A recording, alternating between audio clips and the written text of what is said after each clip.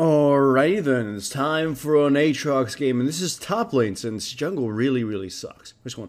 And I do mean that. Jungle Aatrox is crap.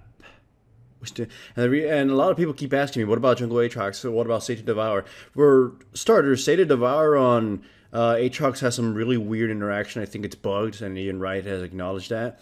Second, jungle Aatrox in this new season is actually rather slow, and sustain isn't strong until 2 or 3 ranks in, so he gets pretty fucked up. Plus, he's really slow as a like mobility wise too. I know he's got his Q, but that's not exactly an ability you can use just willy nilly.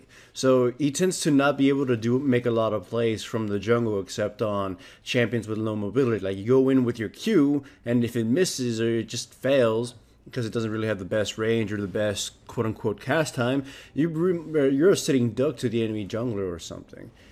Anyways, I don't get what the hell this dude tried to do here. He just spat me out in front, and I stabbed him once in the face. Now, in this matchup, I definitely excel in, because Tom is a type of champion that's just a fat ball of shit. He's just nothing but health, and health. So he really doesn't fight.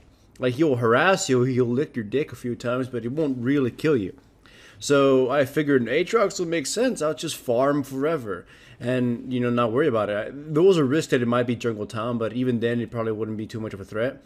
So I went with Aatrox, and I'm going with this W build. There's 2 builds with Aatrox. One where you take E so you can push the wave and you can farm and poke at the enemy. And the other one is a W where you max out W quickly, or at least put 3 points into it. So your sustain can start making sense and you can start being, you know, this kind of sustain machine. I'm not there yet, and I don't have any lifesteal yet, so I'm just slowly, you know, being pushed away by the time. Thankfully, my teleport is up, so if after I farm a little bit more, I'll go home, and then my sustain will kick in. He'll never be able to do any damage to me. He's a piddly fighter, right? Again, he's just really fat and really hard to kill, and that's how he gets away with certain matchups in top lane. Anyways, runes and masteries are attack damage red, attack damage quints, magic resistance blues with some cooldown reduction blues, and attack damage quints. I think I said that. Well, either way, armor yellow and 2190 masteries. Now, well, the reason why Aatrox is probably one of Riot's most hypocritical and biggest mistakes is because he was released when the meta was very split push heavy. You had super sustained top laners, and all they would do is split push all day. I believe it was stuff like Irelia and Renekton and some other champions. I think Kennen was in there too. He didn't have the sustain, but he just kind of had that whole pokiness power. All they would do is push all day, not die, and it would be frustrating. They didn't even take teleport either. It was ignite. So like they would get to the point where you had to dedicate 2 or 3 people to try to stop them. And if you couldn't do that, they would just push your lane. And if you did do it, if you forced to, you know, if you sent 2 people top lane, his teammates would crush you. And that's actually what's happening in this game. Nocturne is such a great champion alongside Aatrox, although there are other choices that are also pretty great. It's because Nocturne is able to cover a large amount of the map, and if you sort of maintain the enemy's focus top lane, or at least keep them preoccupied top lane, Nocturne can just focus on mid and bottom lane and with his ultimate cover both of them near at the same time. So Nocturne is constantly pressuring mid and bottom lane while I'm able just to split push top without much worry. The enemy Evelyn can't come up top lane anymore because it's kind of pointless. I'll either kill her or just run away.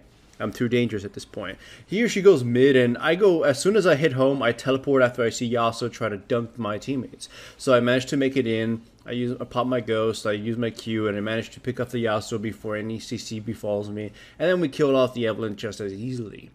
Now, like I was saying, Aatrox came out at a time of super sustain. It's like Riot was having problems with sustain, and they were saying they were going to nerf it, they were going to fix it because it's unhealthy to the game, and they released Aatrox anyways.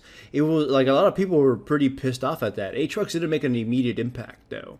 There was this like problem of trying to find out where he fits. People were like, oh, mid lane, jungle, top lane, and then he just kept getting bullied out. And then people figured out the sweet spot. Either go 3 Doran's Blades or go rush on Randuin's Omen, and then you just can't die.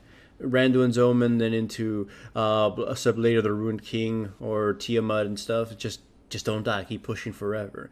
And he started making a huge impact and became so frustrating to deal with. So Riot nerfed the hell out of his sustain and punished anyone who liked Aatrox. So he fell out of favor for quite a long time, and he's still technically out of favor. He's one of those champions that Riot will not allow to be good in his current state, which is why they announced that they're actually thinking of a way to rework him. They have no definite plan yet, but he's in their radar.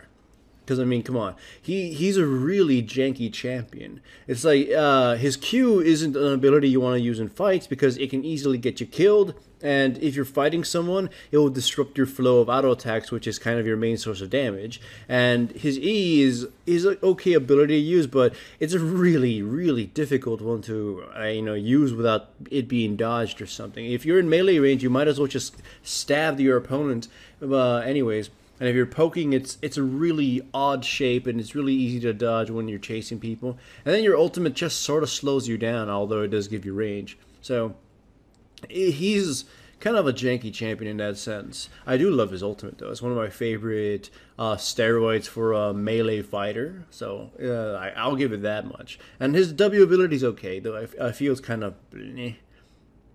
It's just okay. Anyways...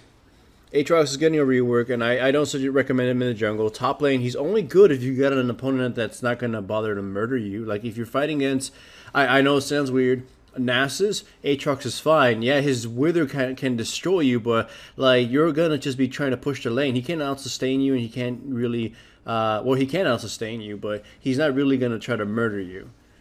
So it just kind of depends on the rest of the lineup. It's just... Any champion that's not going to do anything is good. And it also really, really helps out that your team can kind of hold their own by themselves. You can see the enemy team, they don't really have a cohesive unit. Like, they have an all-engage with the Yasuo, but they have these sort of disengaging champions as in Tom and Thresh, and it's just not there. So my team, which seems to have a more cohesive team fighting composition, picking people off, trapping them, and splitting the enemy team apart, is just going to win fights even when I'm not there. So because of that, I'm able to split push like a beast. You saw me, I just got an inhibitor tower. And like any lane I go to, I'll grind it down. Any one of them who comes to fight me will die 1v1.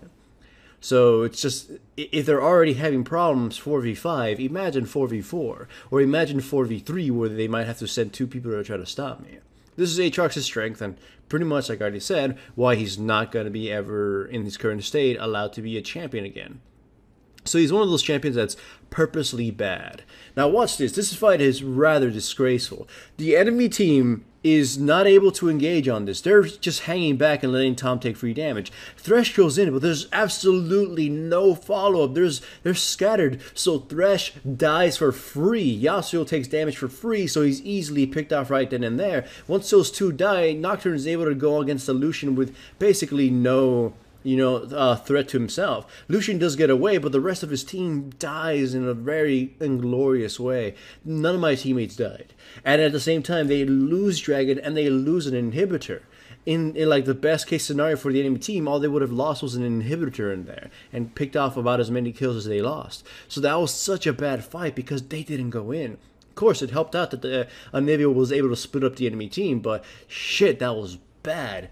Now watch this team fight here. My team is going to attack Tom and sort of Nivea's going to focus some of her abilities on him, which is kind of a waste. But for some reason, the Graves is just going to completely stand still. Watch this. And then get pulled in. But as soon as he gets pulled and Thresh closes the gap, I teleport in. The enemy team is split up by Janna's Monsoon, and this is perfect. As soon as I teleport in, I cut through Tom to pieces. Then I jump into the Evelyn and tear her to shreds, and then I stab Yasuo in his ass, and then Thresh is the last one to live and then dies. So, the enemy team just got destroyed. It was a bloodbath. Then Lucian is hanging around, and he just kind of stood in the wrong place. He should have just kind of bailed this tower. So he gets killed pretty much with no real effort aside from Nocturne's ultimate.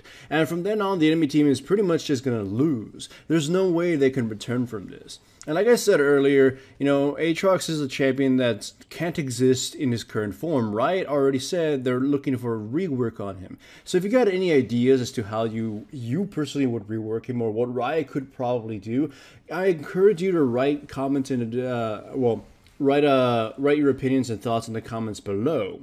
Remember, I still don't understand it. Aatrox was released during a time where it was very toxic. I mean, split pushing and super sustain was very toxic. Riot didn't seem to learn from this because they released Callista during the mobility era.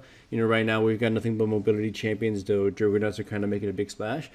And they just kind of exacerbated the problem, and just like they did with Aatrox before. But of course, at least I'm kind of happy they've acknowledged this, and they're going to try to tweak things and work things out, which is, you know, what the Aatrox rework that's apparently coming at some point, and the Juggernauts being a whole nother, you know, mindset or ideology in terms of balancing champions. Here we kind of only are dying here and there because we're getting very greedy. There's no way the enemy team can stop us. I'm hyper fed and farmed. Nocturne is super fed. He can pretty much kill anybody on the enemy team by himself. Anivia's walls have been perfect and really strong, and Graves is also pretty huge, and the John has pretty much been on point with her monsoons and fights. So it's just a matter of time. Like I said, Jungle Aatrox, I do not recommend him. Jungle Aatrox is really weak.